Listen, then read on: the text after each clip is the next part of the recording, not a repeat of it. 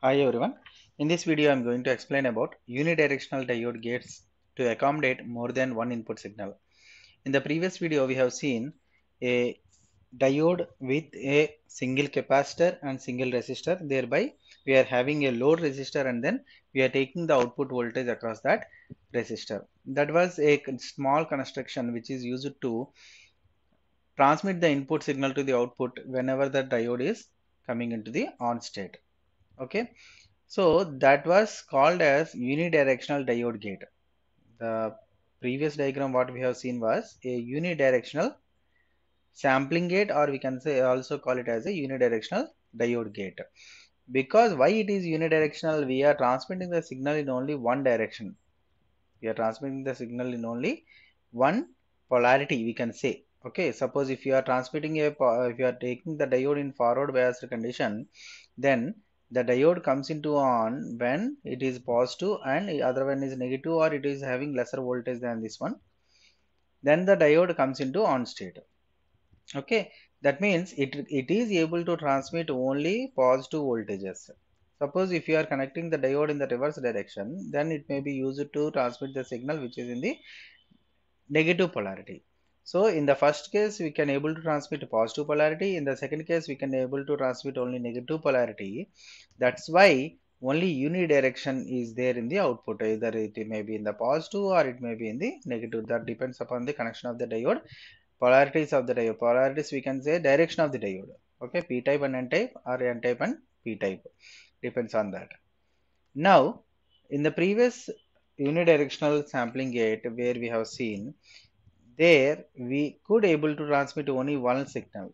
Okay, there we have given only one input signal and one control signal. Control signal is a timing signal or a gating signal that is used to switch on this diode. The same concept is going to be extended by accommodating more than one input signal. By accommodating more than one input signal. So 2 or more number of 2 or more number of input signals can be transmitted.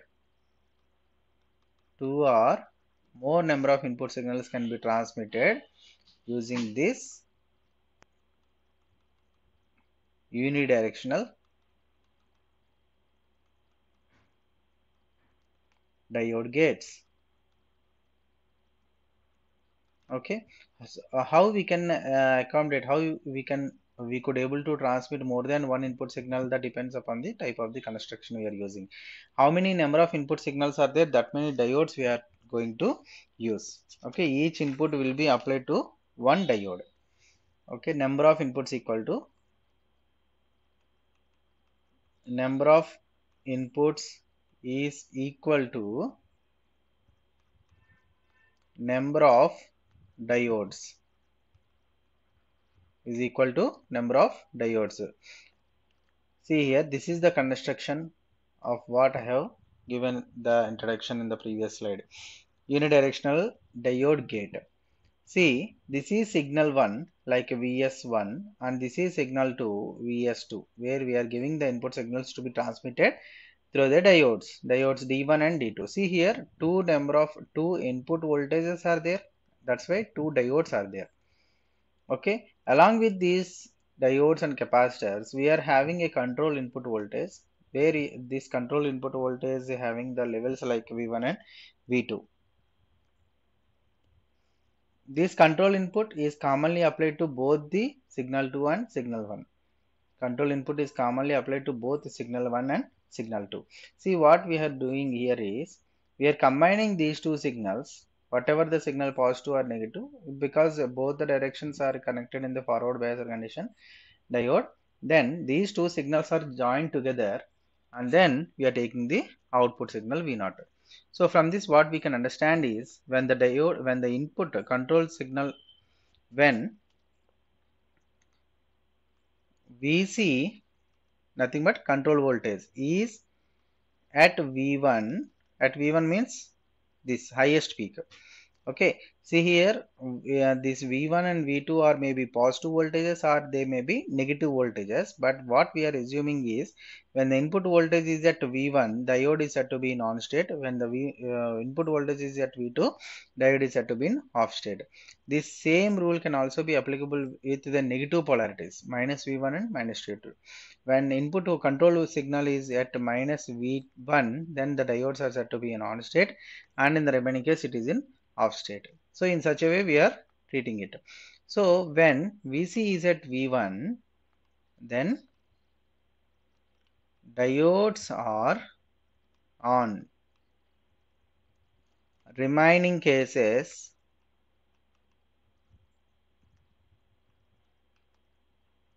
diodes are off. Diodes are off.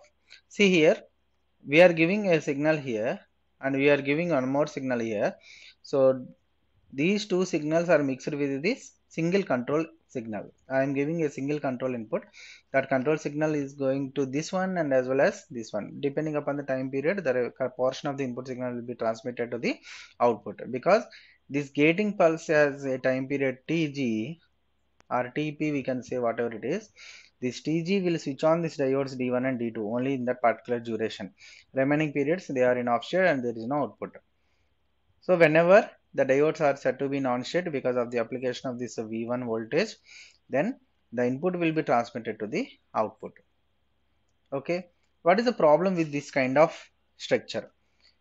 As long as the number of inputs increases, I said already the number of inputs is equal to the number of diodes. Okay. But how many number of diodes we are using, how many number of signals we are using, but we have to use only a single control input as a common. Okay, then as the number of inputs increases, number of signals will come, number of diodes will come, because as each and every diode is operated with a separate source, there is no concept of loading effect in this particular diode. But see here, the control signal is coming from a different source that is applied to these two as there are two inputs. If I am changing it to I am connecting one more input signal, then I have to use a resistor and then output is the input of the diode is connected to the control signal as well to control that. And as long as the number of inputs increases, there will be a highest impact on this control signal because of loading effect. So as the number of inputs increases,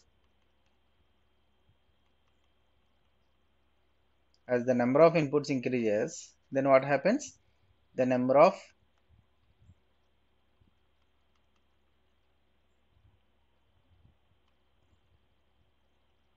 input signals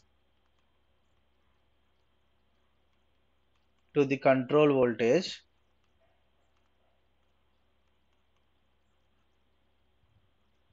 also increases. What happens then? This leads to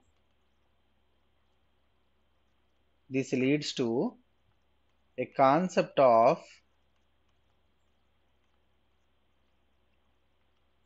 loading in the where we are having this loading effect in the control signal.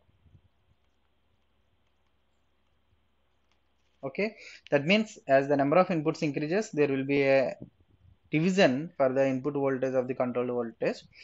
There will be a division among all these number of inputs.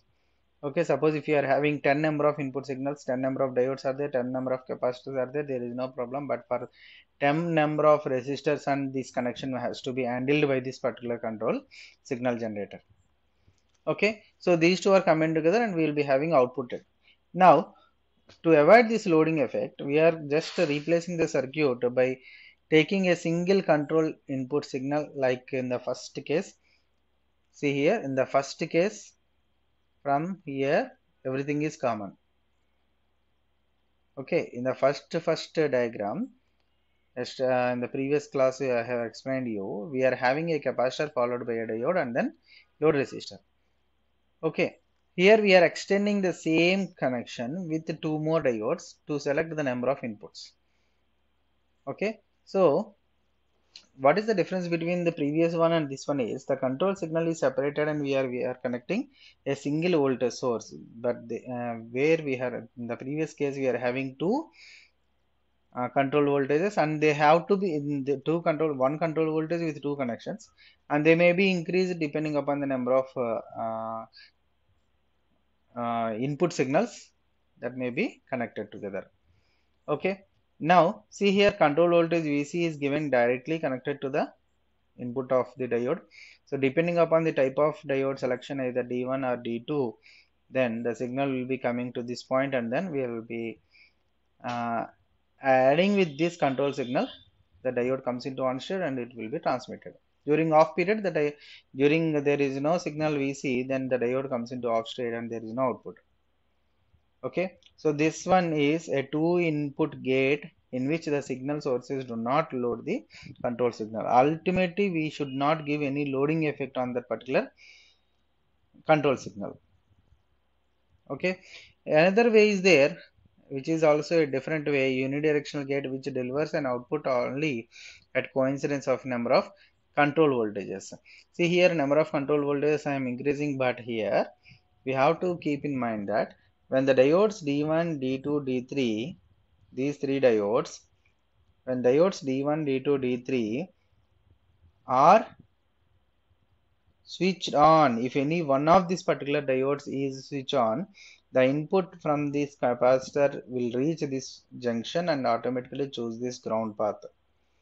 Okay, this operation executes and it did not perform well, like input will be transmitted to the output if and only if the diodes D1, D2 and so on Dn must be in off state. If any of these diodes is in on state, then the input will be turned in that way and it goes to the ground. Okay, here also we are using a control voltage with the negative polarities minus V1 minus V2, and then diodes, somehow diode at any time one may come switch on, at that time the entire input voltage may be grounded. Okay, it is the opposite case of the previous cases. So this is about unidirectional diode gate to accommodate more than one input signal. To accommodate more than one input signal. Thank you.